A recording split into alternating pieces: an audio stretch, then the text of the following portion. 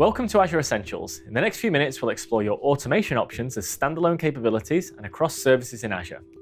Azure offers a variety of services from Runbook automation and resource manager templates to automated commands available in PowerShell or Azure CLI and beyond, as well as capabilities built directly into services and workloads like scaling, scheduling, eventing, and more.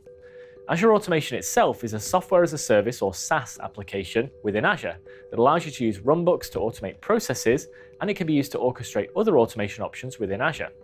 Runbooks can be authored using PowerShell, graphical, or Python tools, and these can be executed in Azure via hybrid workers for scenarios outside of Azure. You can get started with pre-configured, community-contributed runbooks from the Runbook gallery, where you'll find simple but useful samples like starting and stopping multiple VMs, vertically scaling SQL Server databases, building an Active Directory forest, and more.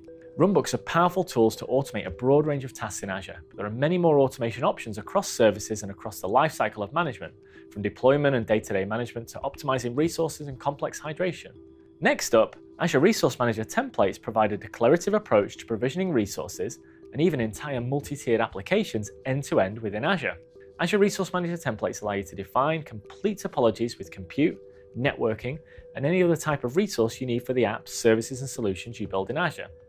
These templates are JSON-based files that define the required infrastructure, services, and configurations to be automated, and you can even provide parameters to customize the resulting services to your environment. You can deploy Azure Resource Manager templates using the Azure CLI, PowerShell, Cloud Shell, the Azure Portal, and many other SDKs or tools for Azure. You can learn from many existing solutions, including Quick Start templates and existing solutions in the public Azure Marketplace or via the Azure Portal. These marketplace solutions are provided by Microsoft and our partners to provide a first-class experience for deploying and running production workloads in Azure. When you provision an application via the Azure Marketplace, you're guided through an easy step-by-step process to configure basic settings and parameters, determining things like under which subscription the solution will run, resource group assignment, deployment region, sizing, disk type, network configurations, and integration settings. These steps are great for provisioning and building out highly customized scenarios using Visual Studio Code or other JSON editors, and from within a resource group and its underlying resources, you can access an Azure Resource Manager template by selecting automation scripts in the portal. You can then use it as a starting point to customize additional automation for your virtual machines, container, database, and app services, virtual networks, and more within a resource group. You can initiate the Azure Resource Manager template, for example, using Azure CLI commands, PowerShell commandlets, .NET, or Ruby. And for more comprehensive scenarios, you can also upload artifacts like PowerShell or Bash scripts that can be called by Azure Resource Manager as part of a post-deployment configuration process. Moving on to serverless options for automation. Azure Logic Apps is a service that allows you to run automated, scalable workflows that integrate apps and data across cloud services and on-premises systems. With Logic Apps, you can create, design, and deploy automation for integration with both business and IT-related processes. Hundreds of Logic App connectors are pre-built for easy drag-and-drop style development with other services like Azure SQL Database, Office 365, Salesforce, Google G Suite, or a broad range of Azure services. And you can build your own custom connectors, calling your own code snippets via Azure Functions, Open API definitions, Postman collections, or from scratch. Additionally, Azure Functions is a core serverless compute service that enables you to run code on demand without having to explicitly provision or manage infrastructure. You can call Azure Functions with your code to run a script or other automation based on a trigger or event. Azure Functions can be written in C#, F#, JavaScript, or Java, and we'll be adding more common scripting languages and developer platforms over time. Now, it's important to note that in addition to automation platforms spanning resource types, there are unique automation options within individual resources themselves, like virtual machines, databases, app services, storage, AI, and IoT. And there are both customizable and built-in methods across Azure services to automate processes and tasks. Starting with virtual machines, there are several automation options in addition to automation scripts.